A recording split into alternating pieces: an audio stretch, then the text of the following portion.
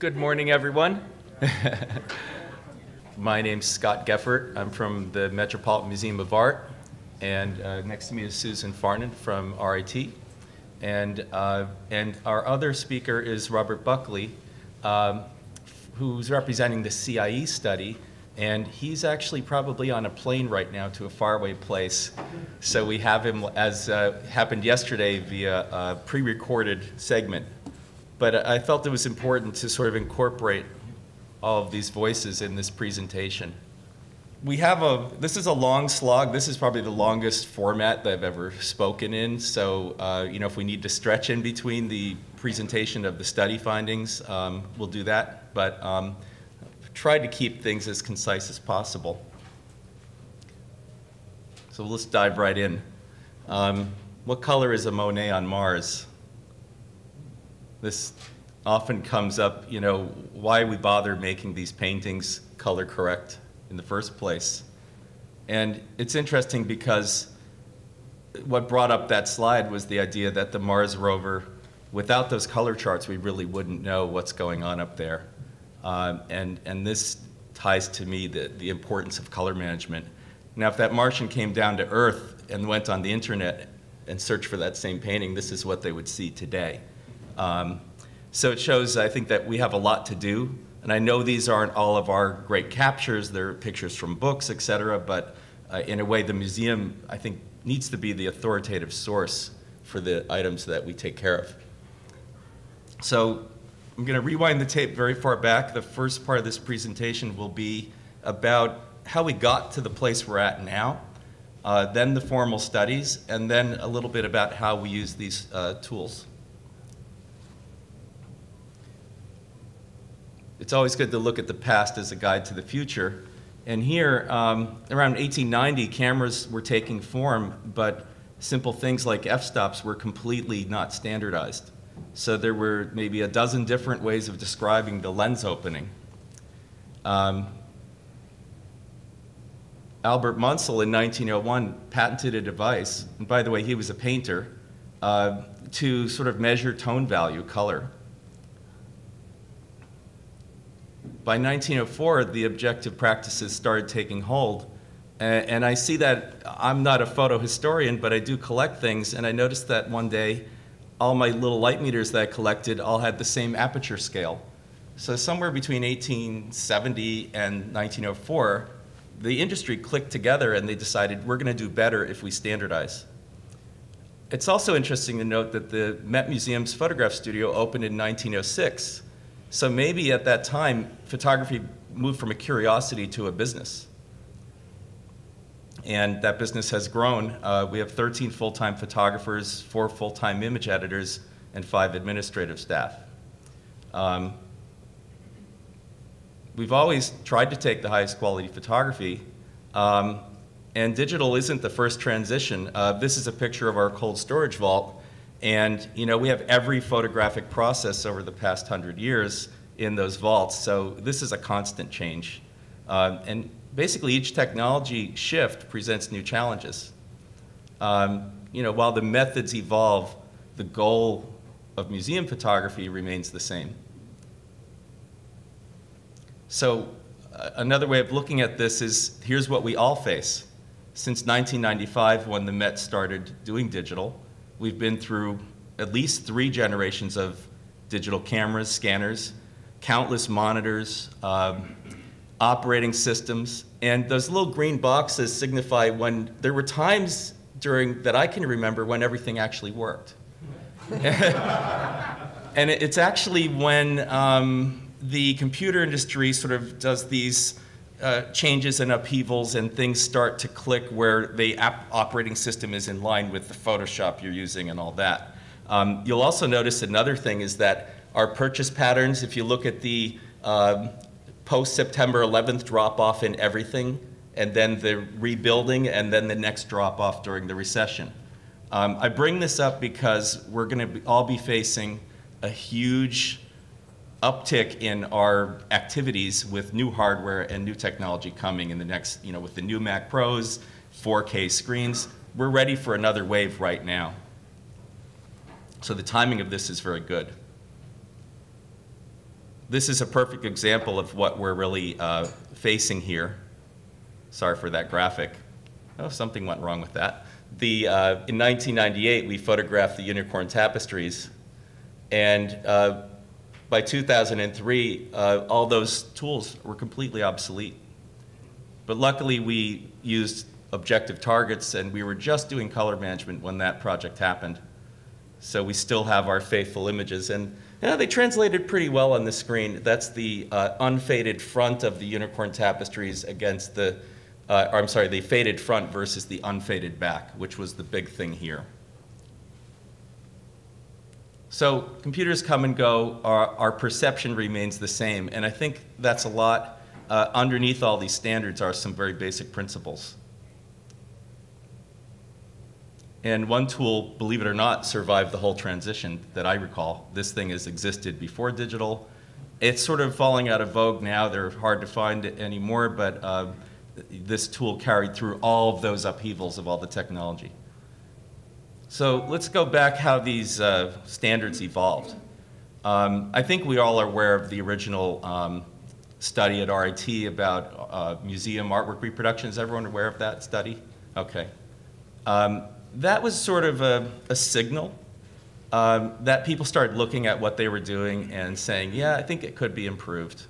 It didn't really tell you what to do to fix it, though, if you look back, and people were grumbling about that. They just said, you're all doing it wrong. But I think all of us in the room, I think I've worked with a lot of you, have taken an interest from that study in bending the curve. At the Met Museum in particular, it changed the way we looked at our camera gear. When we were purchasing camera gear in the past, we would test equipment and visually assess what we were getting and zoom in and, well, this looks sharper. But then we started using more objective methods. And in this case, you see the different moire patterns of single and multi-shot cameras on fine lines and all sorts of things like that, color. But there really were no standards to say, is this better or is this acceptable? What started happening then is in the Rijksmuseum, they set out to build a new photo program from scratch. They looked to the Met's practices and started going in that direction. But something interesting happened there. Cecile van der Harten, the new manager, said, I want to see how we look compared to other museums. So we invited a few colleagues to supply files that were objectively captured. And we ran them out on presses in Europe, and it was fascinating that everything worked great, actually. And I have to say that the management of the Rijksmuseum, at that time, Jan Willem Seeberg was the managing director, and he paid for all this testing. He paid for the press time just to allow his staff to see, to know. So while it wasn't a formal study, it informed a lot. Of course, across the park, the Van Gogh was just doing, believe it or not, their first digital the following year. And this is where the metamorphose practices started forming up. The metamorphose and Fadji were born in libraries, and it was at the Van Gogh where the leap occurred, where we started using metamorphose and color management for paintings. And again, we invited museums from around the world, all over the place, to sort of participate in this test. And we brought the printing to use US standards just to see if it was something special going on in Europe. The results were also good. I think the people and everyone in this room have played an important role in this movement. And here you have, one of the key people was the woman with the red hair there, is Marianne Pierboom. She is the person who brought the metamorphose together with museums, in my opinion. And you see Barbara Bridgers there, my boss. She's someone who really has pushed forward all these years. And all the vendors, there's Hans van Dormelen on the right there. All these people working together. With that success, we came back to the Met, and we threw our hardest, most difficult paintings, things that just never reproduced properly in books, and once more, things worked really well. So when the RIT study came along, we decided, well, this is what we're pushing forward, is, you know, metamorphose straight up, no post-production, just right off the camera reproductions. The more recent study is Robert Buckley's study, which is even more interesting in some ways because there's more institutions and real live artworks and targets. And these studies were completely independent. Our efforts were all independent, but it started gelling up here. And again, for the CIE study, we submitted just straight off the camera metamorphos like Ed of you saw yesterday. Same procedure. I'm going to hand it over to Susan. Okay. Do you mind if we finish early today?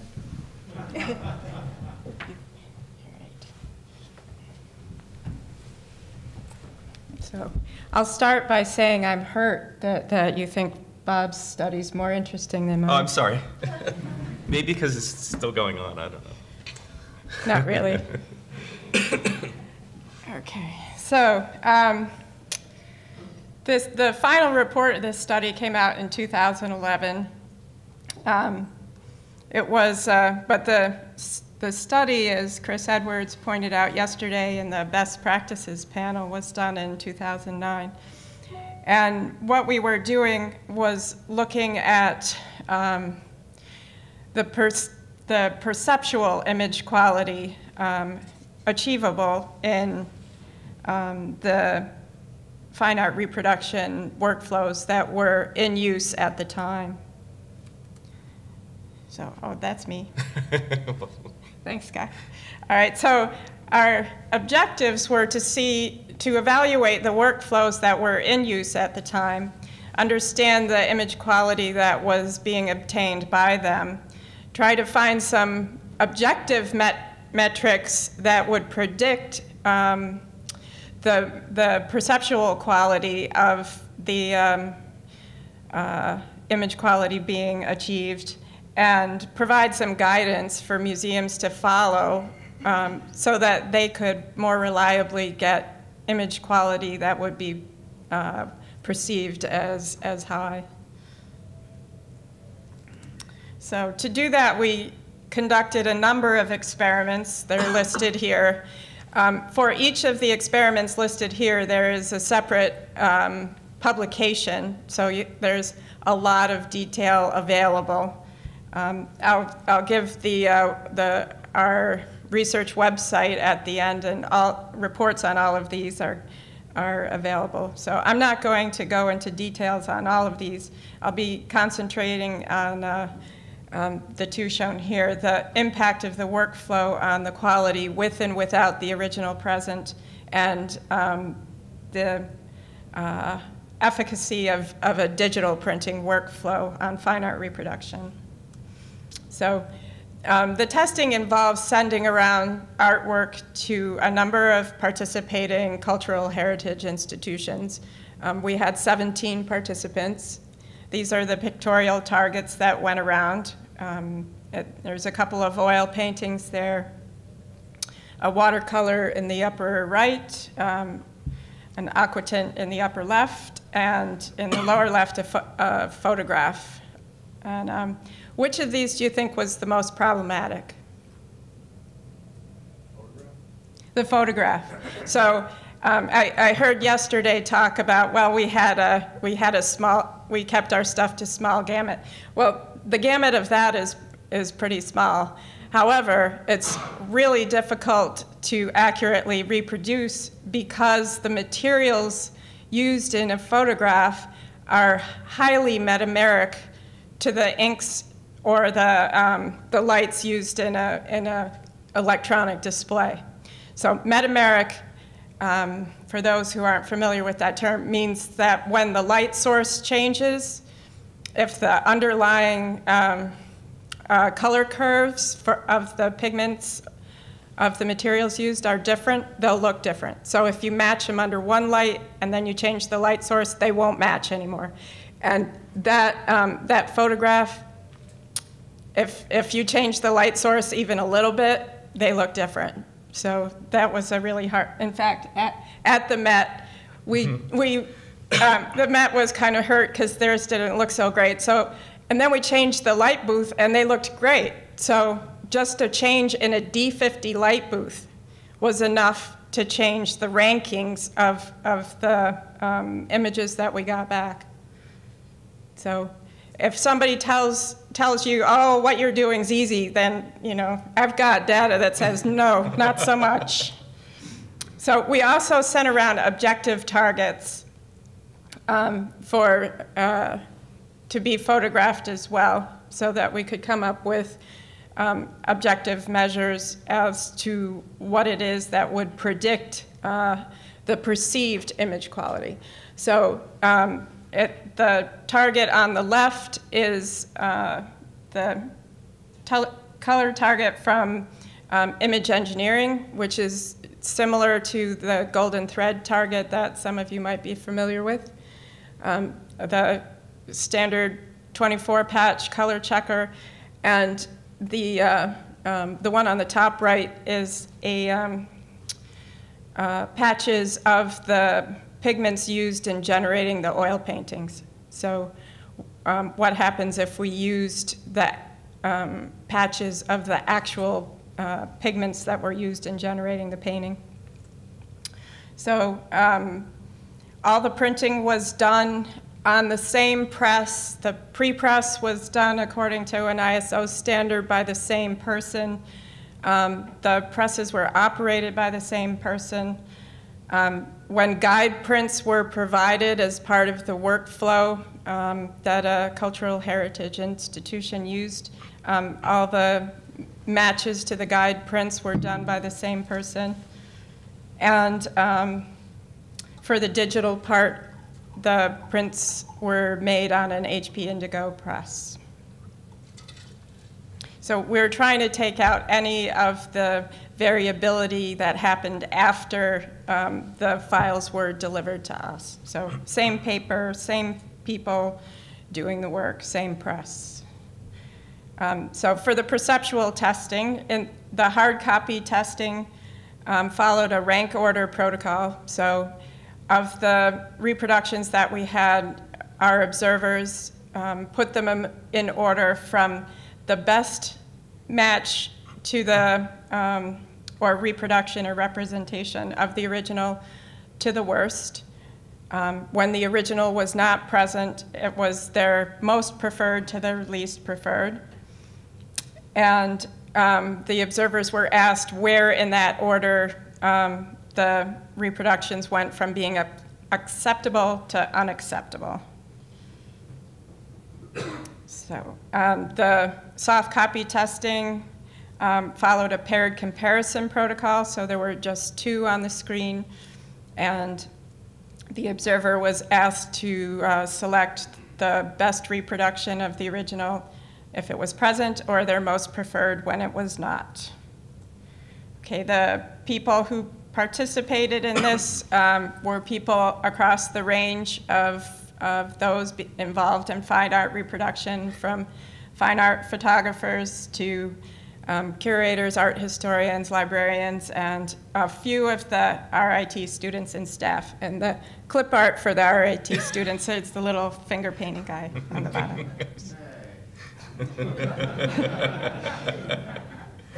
So, and I mentioned that in the hard copy test, I asked the observers to tell us when they went from acceptable to unacceptable.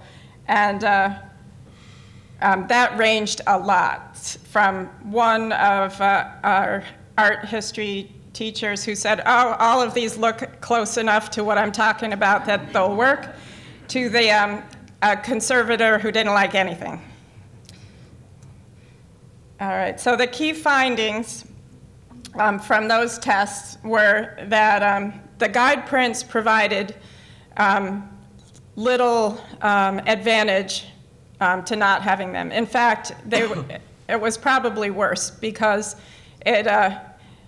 we were making these adjustments on press, so that involved a lot of extra time and money to get a match to the guide prints, which then in the perceptual testing showed it wasn't worth that time and money. So I think in the end, we're recommending that if you want to use guide prints, it should be truly a guide, to just a suggestion that it should look like this, and if it doesn't, stop and contact me. don't have people try to match that guide print, because if it's not looking close to it, there's probably something wrong. The testing also showed that extensive visual adjustments were not particularly helpful. Our very best performer was doing visual adjustments, but the second best was not. So the best was spending hours getting each of the prints right. The second best was spending minutes. And in the end, they were quite close. And the variability between the ones who were making visual adjustments was much higher than the ones who were not. So the ones who were not doing visual adjustments were all average to above average, and the ones, our worst ones, were doing visual adjustments. So you can make things better, but you can make things a lot worse too. So if you have a good workflow, it can help make those visual adjustments unnecessary. There are some things, like that photograph that I talked about, where some visual adjustment might be needed, but generally speaking, we found that you can get away without it. The most important thing we found was maybe to use a target to make sure you have the capture right.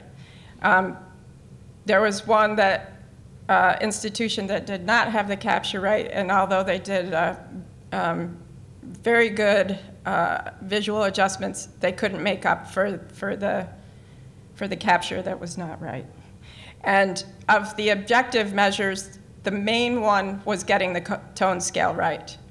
So we looked at tone scale, we looked at the delta E metric, which puts together lightness, chroma, and hue. And it's the lightness that matters.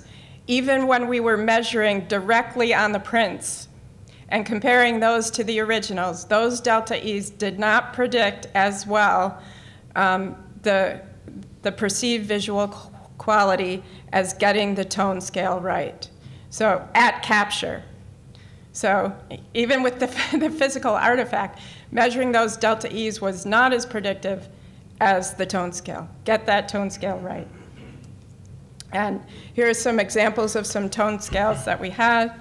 The one at the top was one of our best performers. The two on the bottom in the hard copy study were somewhere in the middle, but the one on the left, people hated on the electronic display. The blacks are lost. The one on the right, people loved on the electronic display because it had good blacks. So, generally, the soft copy and hard copy had similar results for the reproduction assessment, but for the preference assessment, the soft copy results were different from hard copy. And so, and they were different between when the original was present and when it was not on the electronic display. So, okay, this is what I just said. The results were consistent, hard copy to soft copy with the original present, not so much when it was not. And people liked a higher contrast image on the electronic display. The other important result is the digital press results were, it was possible to achieve acceptable results with the digital press. So it mattered, the workflow mattered more than whether they were digital or offset lithography. So if the standard protocol was followed, the digital press was able to produce perfectly acceptable results. So this would be an important result for print on demand, that this is something that's possible. We did a short experiment as well in the web environment. So basically, we were reproducing the test we did in the lab without the original present on the web. So this is It's the same paired comparison protocol. We asked people to click on the image they liked better. We did a little color management check to see whether their display was color managed through the browser that they were using. Sometimes they were, sometimes they weren't. We had them click on the area that was of most interest in making their decisions. These are some of the results. So we see a lot of attention to faces when they're present. And the results showed that, that our web results agreed quite well with our results when the original was not present in the lab, but didn't agree at all with the results when the original was present. So much like our results with and without the original didn't agree, the same thing happened on the web. So basically, if we want to do testing where the original is not present, using a web test is acceptable, even though we found that the systems that people were using for this experiment were not color managed always. And we have a question here. Yes, when you say that you're inquiring online for them to pick their preference, could you tell us something about the verbiage that you're selecting there as to whether or not, for instance, you're asking which picture do you think is prettier, which one would you have done, or which one do you think is more like you think this artist did this painting? You know what I mean? Yeah. The question was simply, which image do you prefer? Interesting. Is that still live? It might be. It was an amazing process that, for someone who cares about images, it was nightmarish to go through. I mean, I don't know, has anyone done that test online? Wasn't it crazy? Anyway, it went on forever. Thanks, Scott. No, in a good way. So basically, if we're not looking at reproduction but at preference, a web-based experiment is a reasonable approach. So some key findings from the project, and these are all in the final report, which is available on our website. I'll concentrate on these as ones that matter in the question of standards and fine art reproduction. Again, we're recommending the use of a target at capture to ensure that the capture is properly set up. Because manual post-processing cannot overcome entirely a poor capture.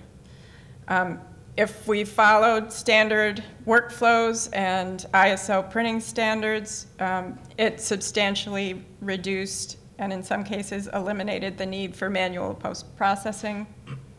And I've said those three throughout this presentation. I did not say that camera make and file format had little impact on our ranking results. So the highest ranked and the lowest ranked, I think, used the same camera. Most used the same file format. One institution sent us their results in 3 different file formats that we evaluated, and there was little difference between those. No significant difference in the ranking results between those 3. So, so overall, in terms of the perceived image quality, getting the tone scale right at capture is the most important thing. And some other things to keep in mind, the lighting conditions will have a strong impact on the image appearance. And for materials like the photograph and cobalt blue paint, changing the light source is a problem. There was one oil painting which we ended up not sending out to the institutions because it was just too pathological, where we put cobalt blue mixed together with, I think, aquamarine, and it was just not possible to get that to reproduce in an acceptable manner. So, Cobalt blue is a tough one because the camera doesn't see it the way our eyes do. All right, and this work was supported by the Andrew W. Mellon Foundation, so thanks to them. And then on to Rob Buckley. Rob Buckley. Let's switch. And I think I owe you some clarifications. First of all, you know, I think there's a sequence of this movement, and that's I'm hoping to get across in the presentation by bringing all these things together under one roof for probably the final time, first and final time, I hope, that there's a progression, and all these studies and efforts were going on by all of us sort of simultaneously all around the world. And the CIE study was actually concocted at the symposium of the RIT effort. And it was sort of a validation of what people were doing on top of an already successful validation. So it was interesting to see that I don't think the Met Museum would have adopted so quickly these protocols if it were not vetted externally, because it was at the time, I was a consultant saying, I think we should do this, I think we should do this. It's hard to bend the curve and get management to be secure that, you know, one consultant's going to change the whole thing. And, you know, but when multiple voices come and formal studies come, it really makes it happen. So while we were doing it for a long time, we needed this external validation to happen, the science. So Robert's take on this is interesting only because you have to put it in sequence after the RIT work, that you'll see more museums coming tighter together, and I guess that's what I'm looking at. So, It's just teasing. yeah, well, but no, but it's an interesting comment I'm because Rob Buckley. we're all in it. While I regret not being there in person to present, I am glad Scott and I were able to work out a way that I could give this presentation as part of the session he's put together on standards for artwork reproduction. Today I'm going to talk about the results from a multi-institution study we've conducted of image capture methods and coloring coatings. This study was undertaken by the CIE Committee on Archival Color Imaging, which I chair, working in collaboration with Steve Pooley at the Library of Congress, who leads the Still Image Working Group of the Federal Agency's Digitization Guidelines Initiative, or FAGI.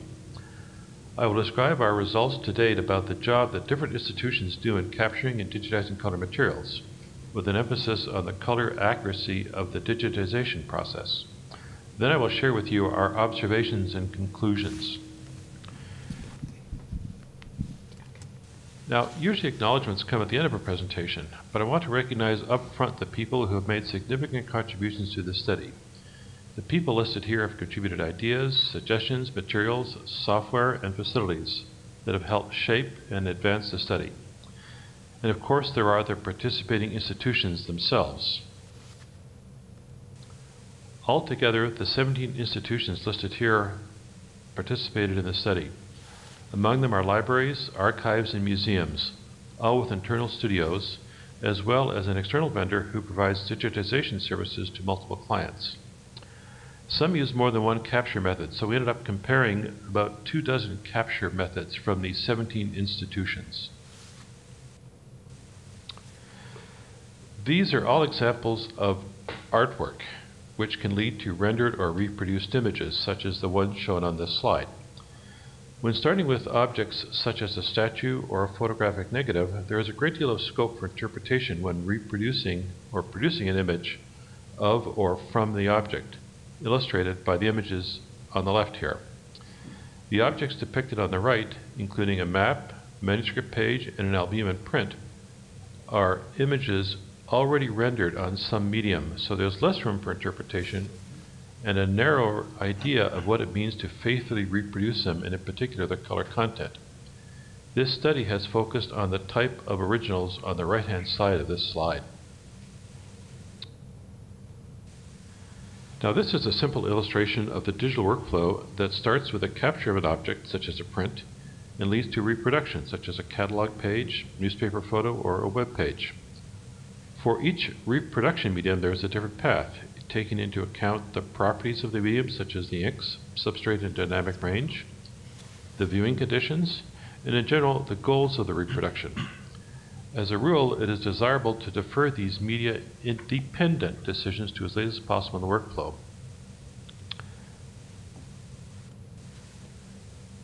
It's in this context that we talk about a use-neutral digital master. It is an accurate representation of the original that preserves its salient features and with them the capability to reproduce the image on any one of a range of media. It is a starting point for cross-media reproduction and for different rendering paths for different reproduction media and use cases. While some institutions may archive display rendered images, others archive images that can serve as common and neutral starting points for subsequent media and organizational specific rendering choices. A use-neutral archival master also suggests an institution-neutral archival master, which would enable sharing and production of archival masters across institutions. With that, let me introduce CIE TC 809, which is Technical Committee 9 on Archival Color Imaging and CIE Division 8 on Imaging Technology. The committee has members from 8 countries and collaborates with the Federal Agency's Digitization Guidelines Initiative, in particular the Still Image Working Group. Its terms of reference are given here. To recommend a set of techniques for the accurate capture, encoding, and long-term preservation of color descriptions of digital images that are either born digital or the result of digitizing two-dimensional static physical objects, including documents, maps, photographic materials, and paintings. This notion of a use-neutral master is implicit here in the terms of reference of the committee, which mention capture but not reproduction. This implies a focus on input or original referred color encodings rather than output referred ones. The current focus of the committee is a multi-institution study of image capture methodologies and color encodings. The goal of the study is to assess the color accuracy of different color capture and encoding approaches with a view to establishing a knowledge base and set of techniques. Institutions can refer to this knowledge base to find out how they're doing, and if they want to improve this aspect of their performance, what it would take in terms of resources. How well an institution does, and this is only one measure, although a significant one of performance, depends on several factors: budget, schedule, equipment, and training. Even if a single approach were demonstrated to be able to give the best color accuracy and the smallest difference between the original and captured color values, there is still a cost associated with increased color accuracy. Practitioners are more interested in a cost-benefit analysis that will allow them to make an informed choice on a color capture methodology based on their particular mix of skills, budget, equipment, materials, and schedule. This study is intended to describe the accuracy-cost trade-off so that an institution will be in a position to confirm or select a performance point on the curve that meets their requirements and constraints with an awareness of the cost accuracy benefits and trade-offs that that point represents. The materials for the study consisted of 3 targets that are commercially available and 4 sample prints that are representative of the materials within scope for the committee. The 4 types of prints include a hand-colored photogravure, a hand-colored etching, an albumin print, and a chromogenic print. For each sample print, there was a mask or a sleeve with cutouts that isolated small regions of interest, or ROIs, with approximately uniform color that was representative of the colors in the print. This slide shows print D, the chromogenic print, with and without its mask. The prints in general had between 5 and 12 of these regions of interest, or cutouts in their sleeves. The assembled package of study materials was passed from one participating institution to the next. Each institution was asked to capture the 3 targets and 4 sample prints, both with and without their masks, using their existing color image capture methodology. They then provided TIFF files with the captured RGB values for our analysis. We compared the color values of the test target patches and the print ROIs from the capture files with the values we measured using a spectrophotometer. The measured values represent the color capture aim points. In effect, we were testing how well a capture system comprising a camera, planetary scanner, or flatbed scanner with the associated setup and processing software emulated a spectrophotometer. Very much an industrial approach. but not so unusual when you consider that many calibration tools use targets that were in the study. Some institutions use the Metamorphose or FAGI guidelines, although that was not a requirement. And besides providing image files, each institution was also asked to fill out an online form with questions about their capture methodology. The TIFF files we received from the participating institutions contained calibrated RGB values tagged with an ICC display profile. The ICC display profile, which is functionally equivalent to an ICC input profile, contains the parameters that would be used in a subsequent step in an ICC workflow to convert the calibrated RGB values to XYZ values in the ICC profile connection space, or PCS. Most institutions use Adobe RGB 1998 as a calibrated RGB color space or color encoding. The next most common choice was ECI RGB version 2. Both have similar gamuts. One institution used ProPhoto RGB, which has a wider gamut, and another used CIE RGB. There was also one institution whose file did not contain an ICC profile at all. In this case, we assumed that the file contained sRGB image data. We also received files with both 24-bit and 48-bit RGB values.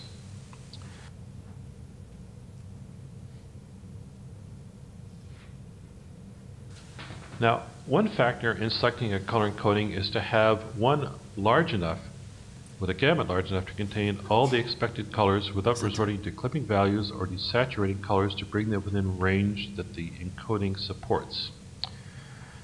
This chart starts off with all the patches on the X-Rite Digital Color Checker SG chart.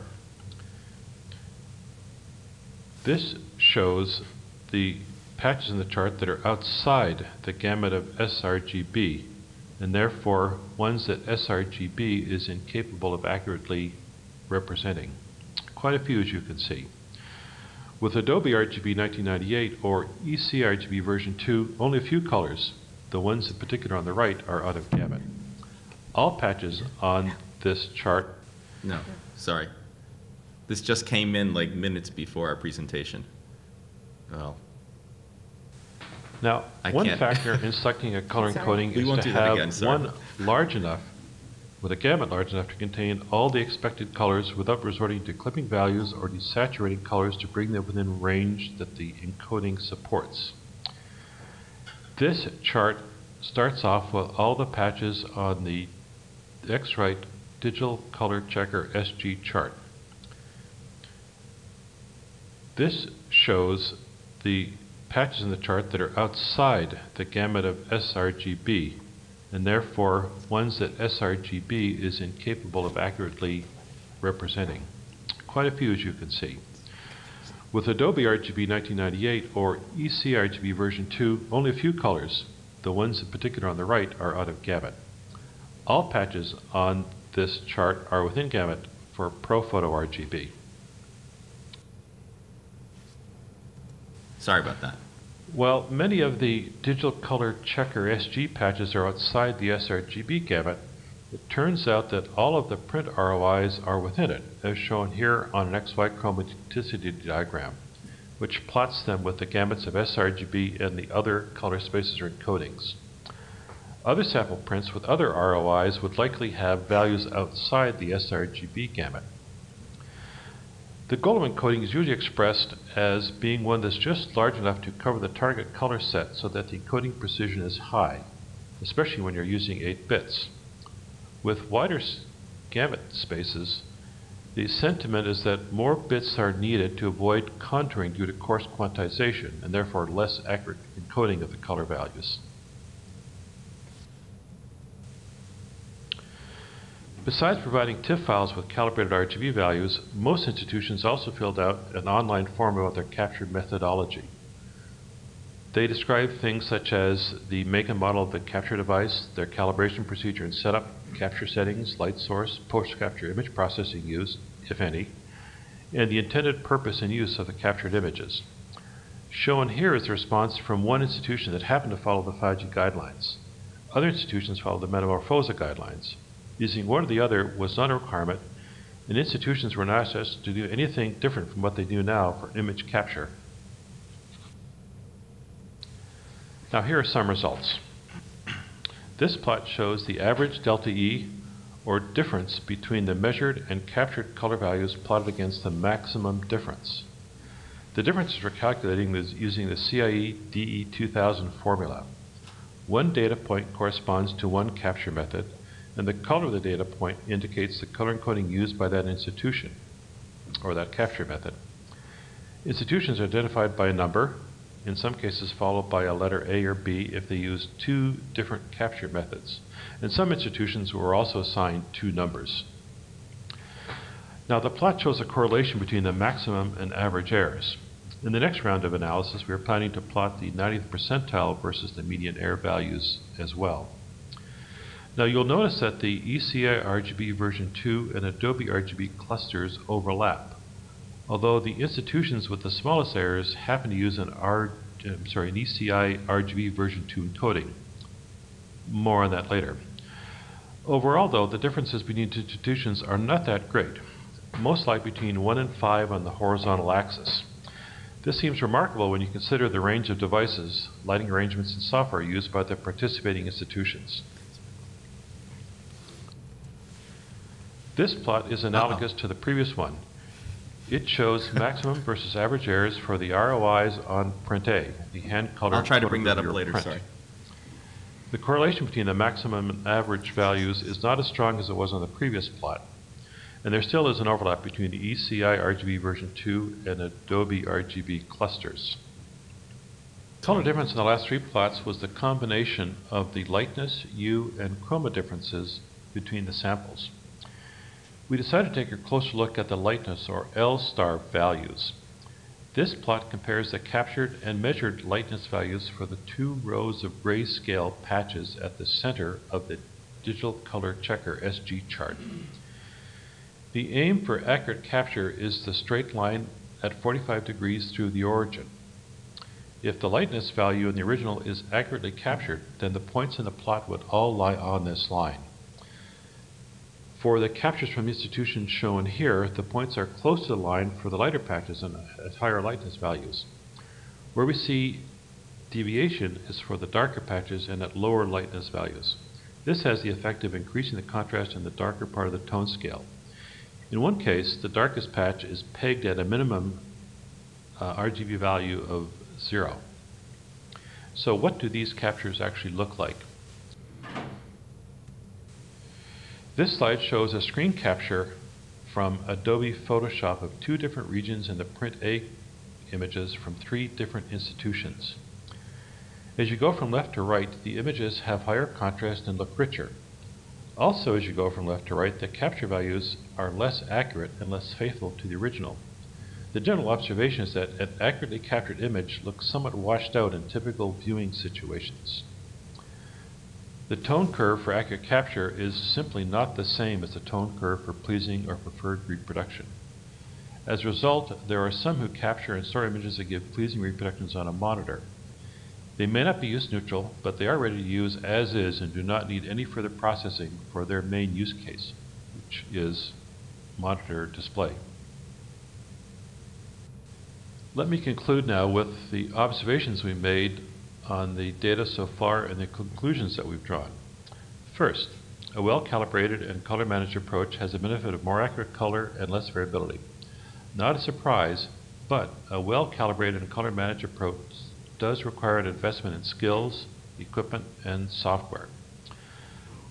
While we saw some differences in performance with the captured device and color encoding, the conclusion we drew is not that ECI RGB version 2 is a more accurate color encoding, it's that the institutions who happen to use ECI RGB version 2 do more accurate color capture.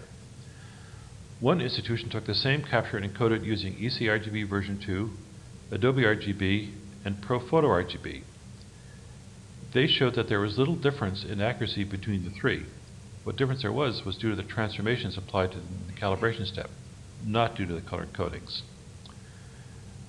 Finally, with the results shown for the selected ROIs in prints A and D, we saw that color capture can be very accurate for small gamut originals using wide gamut color spaces such as ECI RGB version 2 and Adobe RGB.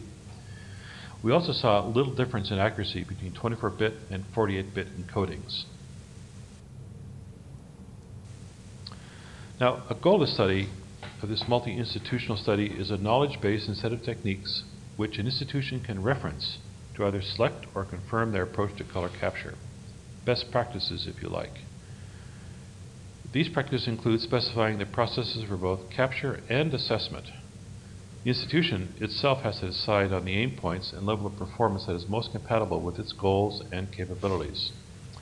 Color accuracy in capture, or delta E, is a function of an institution's resources and approach. What institutions want to know is how well they are doing compared to their peers, and what it would take and what it would cost to improve their performance. Finally, a reminder that we have focused on accurate capture. The value of accurate capture seems obvious.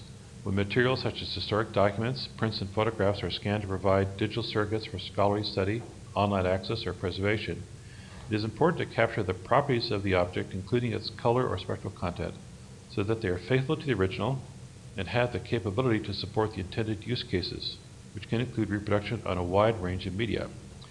When it comes time to reproduce the master, either in print, on a display, or on some other medium or material, further processing is required. The tone curve is one of the important determinants of reproduction quality, and the tone curve for pleasing reproduction is different than the tone curve for accurate capture. I wish I could be there for the rest of the session and for the discussion. Best wishes to you all for the remainder of the conference. Thank you. Bye, Rob. I will, at the end, I'll find those graphs because that's sort of like the meat of his whole thing. Sorry about that, but I'm glad that Rob really, the file came in at 1 in the morning. I was asleep with the audio, and when I brought it in, there was no audio, so he actually redid the thing this morning and sent it to me. So it's just the way things go. At least Rob has a calming voice. I wanted to sort of segue into, okay, these studies say this is the case. How do we actually practice this? And there were questions yesterday about paintings and works on paper and all this. And one thing is that the metamorphose and Faggi protocols, and to some extent the studies, were mostly based on two-dimensional objects. The metamorphose and Faggi were born out of the library space. The studies included some paintings. But this is what Robert was saying about color gamut. This is our SG chart that most people are using. And these are the colors that are clipped in all of the spaces. By the way, Adobe RGB is not an ISO standard. ProPhoto is a standard as called RIM RGB. ECI is a ISO technical specification. And sRGB, I believe, is an ISO standard. That's one thing to keep in mind here. We didn't develop ECI, Adobe RGB for a particular purpose like museum imaging. But I like to look at the real world. So real world color is where it's at in terms of the things we photograph. So at the Met, we prefer to be able to use the same encoding for all of our work. And in this case, how do we know what is the right encoding? So what we did here is we took our sample sets from various tests in the past, and then one day one of our photographers had a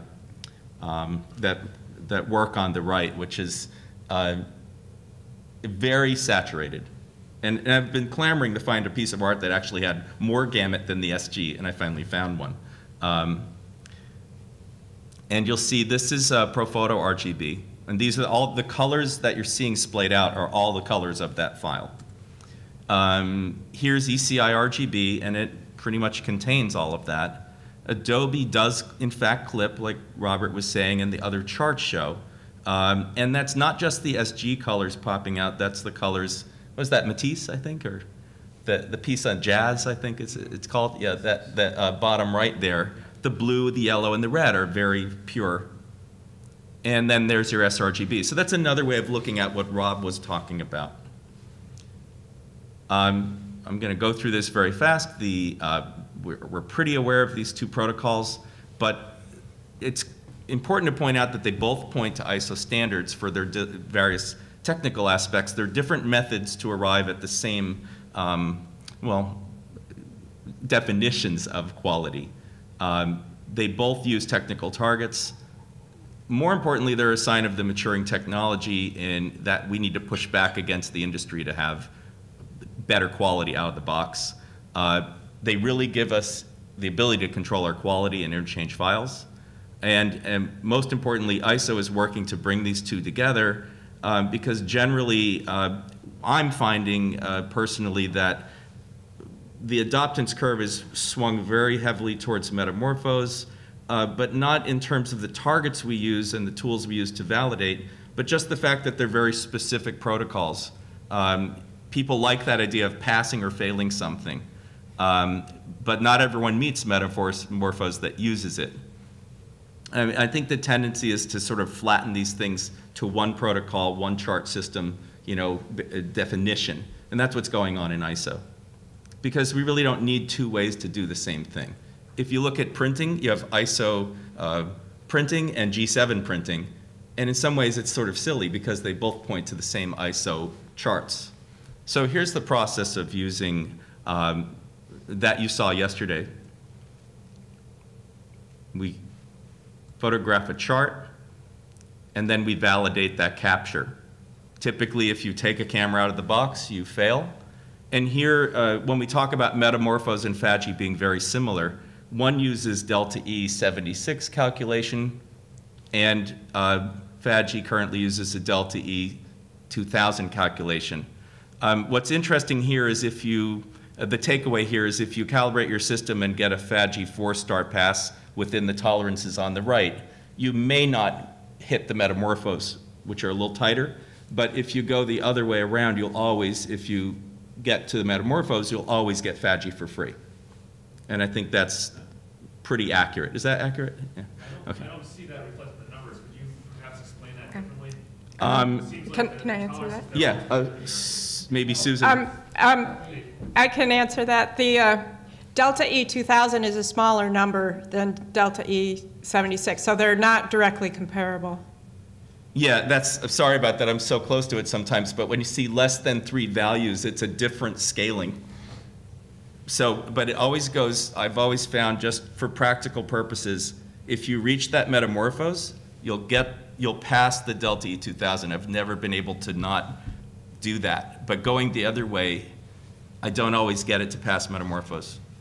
It's roughly, I think, 1.8 times, to get delta E 76, it's roughly 1.8 times delta E 2000, but it's not the same for every color. So it's but just as a rough estimate. While you're here, because we have an expert in the house, I've always understood it to be that the 2000 has sort of variable numbers based on colors that we may not perceive as different versus the delta E 2000 came out of the fact that delta E 76 doesn't produce uniformly perceptible color difference. So a color difference of 1 in the red is not necessarily the same as a color difference of 1 in the blue. And it's the blue that was the problem child. So the delta E 2000 straightens out the blue area. So it's a little, delta E 2000, a difference of 1 in one area is more consistent with 1 in another area. So it's more uniform. But they are smaller. The bottom line is both of these, when you calibrate your camera, the goal is to get it validated.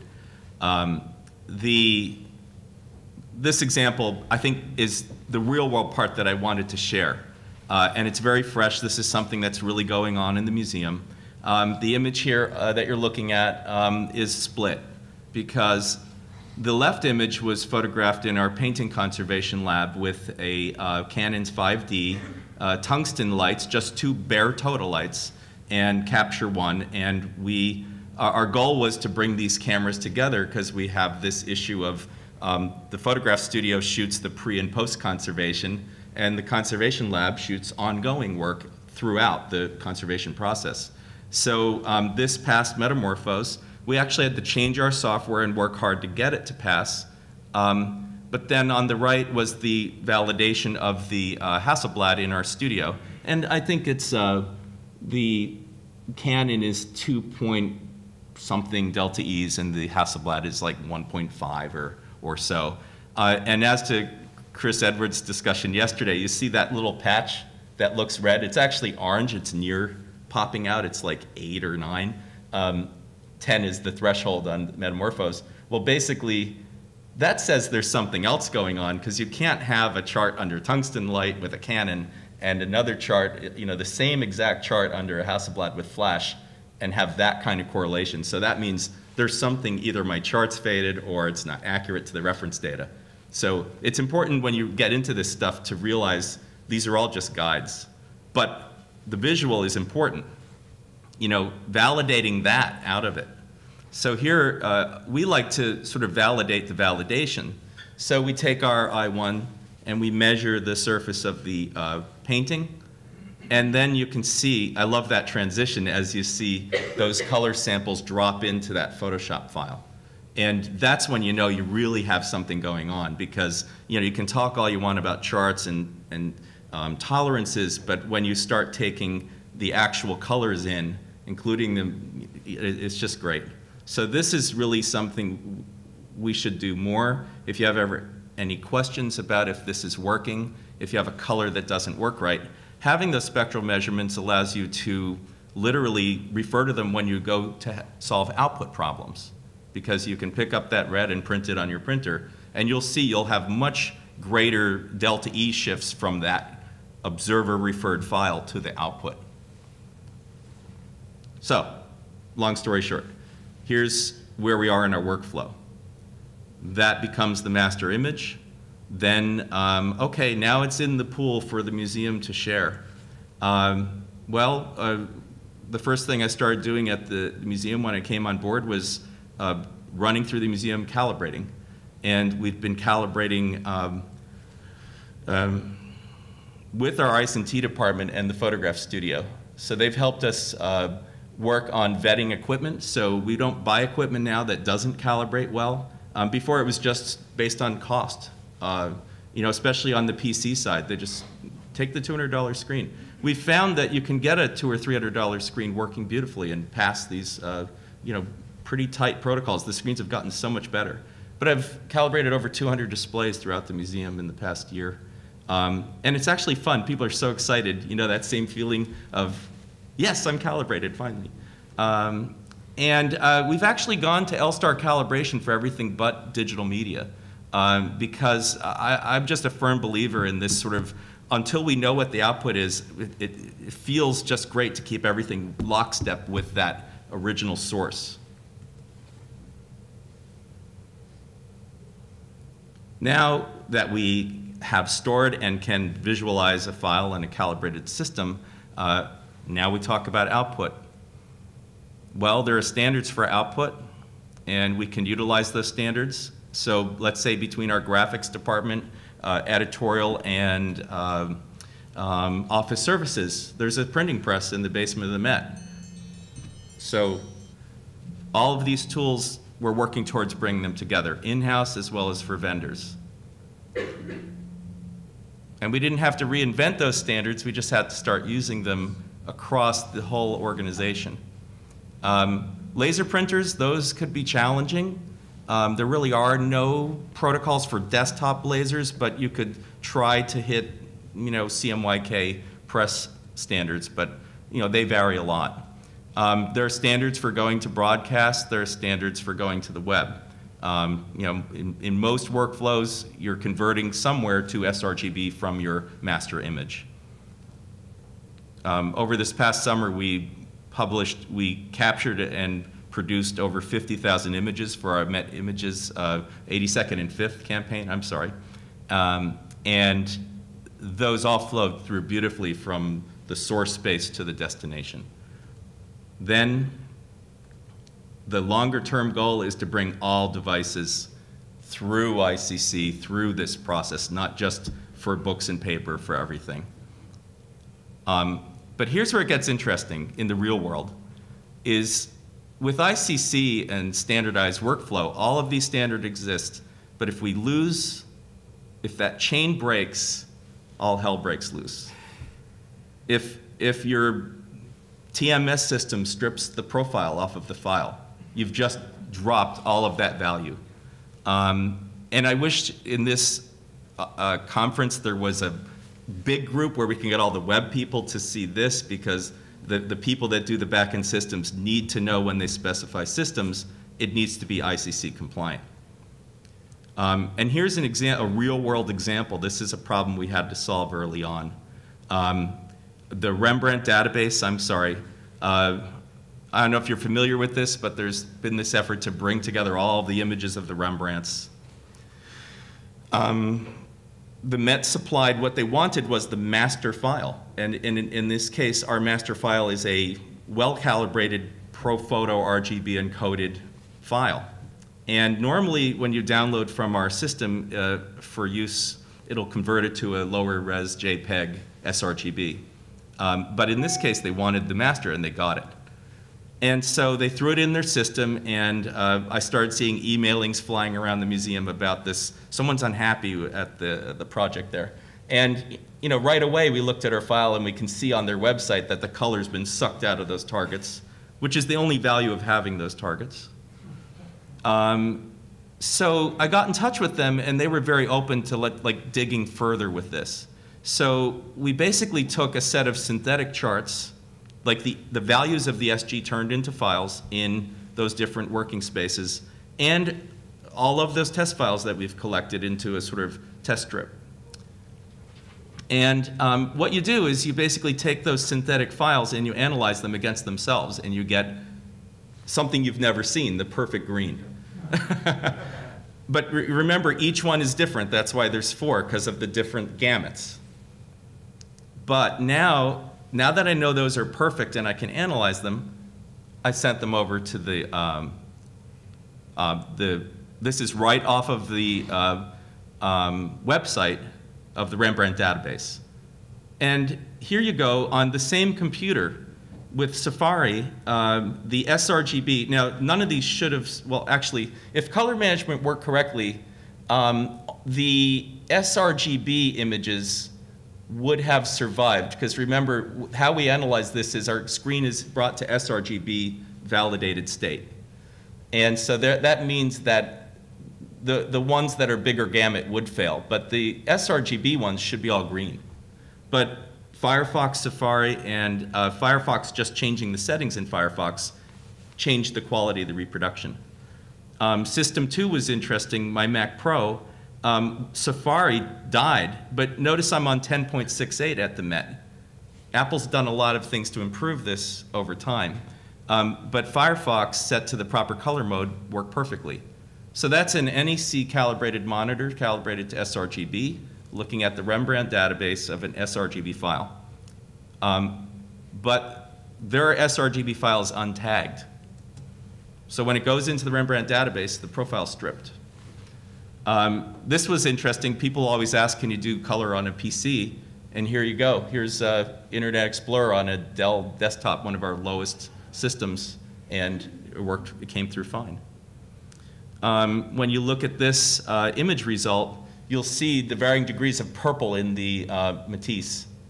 And if you look closely, there's a lot of other things that go wrong, but those saturated colors are the things that you see the most.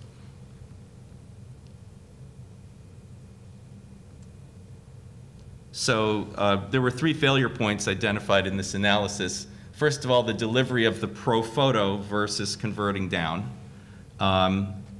Then somewhere along the way, the profile was stripped. And the browsers actually, many of them support color, but it requires the profile to be embedded in the image.